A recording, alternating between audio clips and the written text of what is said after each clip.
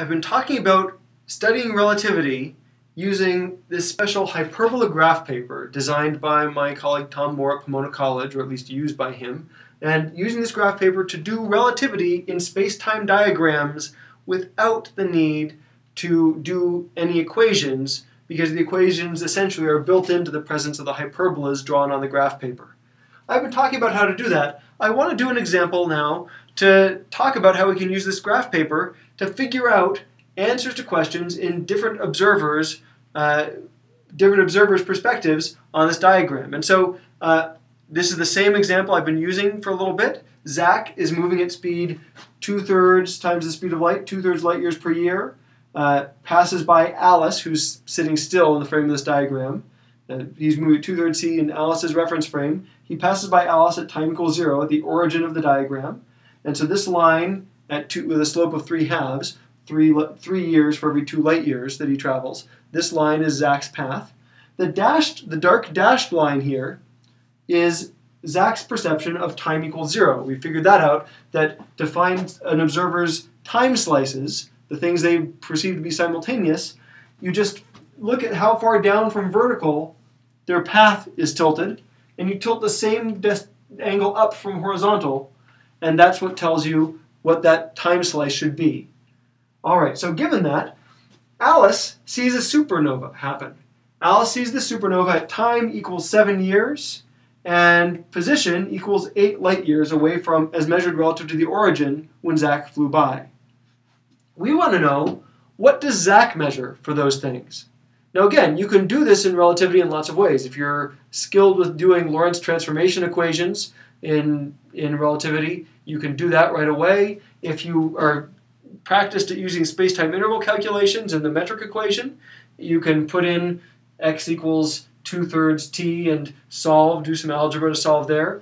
I want to talk about how to find the answers directly from this diagram, directly from the way this diagram works. And to begin with, I want to know, what are Zach's t and x values? Well, to find Zach's time, it's actually really easy. We know that simultaneous events for Zach correspond to lines at this particular slope, at this slope of 2/3,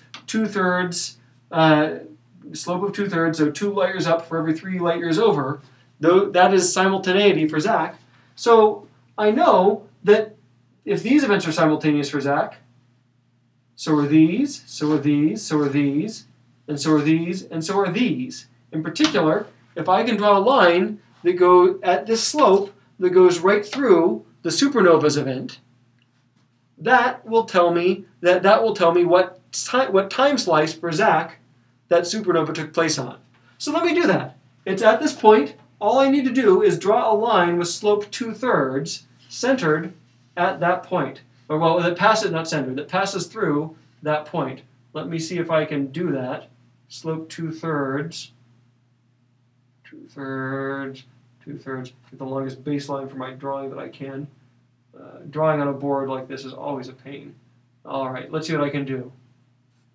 I use dashed lines for time slices just to make myself a little less confused. So this is another time slice for Zach. I've drawn a dashed line that goes through that supernova. So all these points are points that Zach perceives to be at the same moment as the supernova. So how do I know what Zach's time is for this? It's actually really easy. I just have to say, look at Zach. What was the time on Zach's watch on this dashed line? Where is that? Well, I just follow the dashed line from this event, a time slice, follow it down to right here. That's the place where the time slice with the supernova on it intersects with Zach himself, with Zach's own path. At that point, all I have to do is figure out what time has passed for Zach at that point. Well, let's look at it. I can count hyperbola crossings just as usual. 1, 2, and a bit. I'd say probably 2 1/4, because here's 3 up here, 2 1/4 along there. Another way I could do it is to look, it's between the 2-year and the 3-year hyperbolas. How far in between? Well, again, it looks like about 1/4 of the way. So I would say that the time as measured by Zach is about 2¼ I'll say about 2¼ years. That's how I find the time that Zach would say this took place. It's about 2¼ years after the first one. And again, that's just saying what time slice did the event I care about happen on, and what was the time for Zach when that time slice intersects with Zach's world line, Zach's path on this diagram. The other question, of course, is how far away from the origin does Zach think the supernova took place? And here we do exactly the opposite process. We say, well, we need to figure out what point on Zach's t=0 line corresponds to the position of that thing, and to do that, of that supernova. And to do that, I just want to say, well, where was the star that went supernova? Where was that star back at time =0? Assuming that it was that position was sitting still in Zach's frame.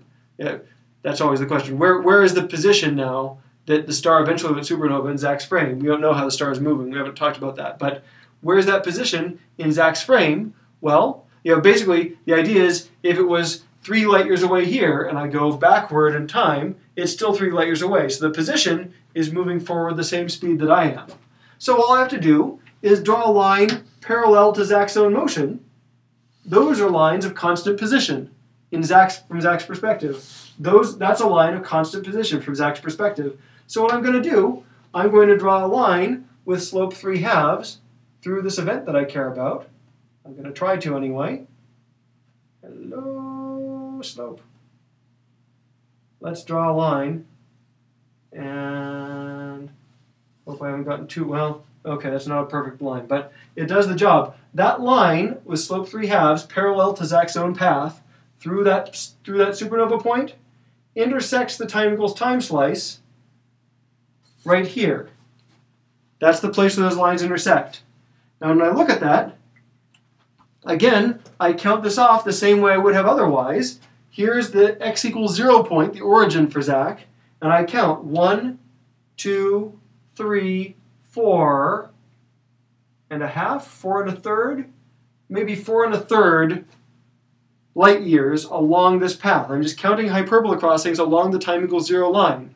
Once I've extrapolated backward, following a path parallel to Zach's to the t=0 line, I can use the hyperbolas to count.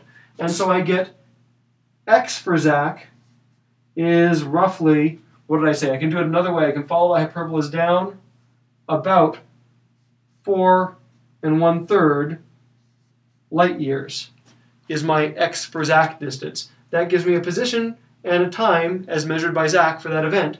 And again, this all comes directly out of using hyperbola graph paper to find at least eyeballed estimates of numerical values for calculations in relativity. And I haven't had to do a single calculation. All I have to do is look at the event and say, I'm going to follow time slices back to Zach's path to find the time.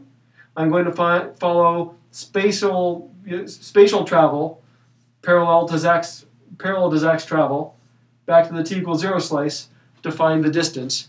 And that will give me my answer for what Zach would say those coordinates are. And I'll bet that if we did the calculation, we would find that these would come up with the same value for delta s squared. Incidentally, it's going to be a negative number because I'm in this right-hand side. The hyperbola is over here. Everything that's more than the speed of light away over to the side is going to be a negative delta s squared. But don't worry about that. We pretend it's an imaginary number or something. It works out fine. But that's how this comes out. You'll find we'll come up with basically the same answers this way. You can try it at home and check how close we came. But the point is we don't need to do the math because we've gotten it right off the diagram. I like this way of doing relativity because it lets you just visualize things and read things off a diagram, and it gives you a real sense of how simultaneity works, which I never got when I was first learning this purely from equations.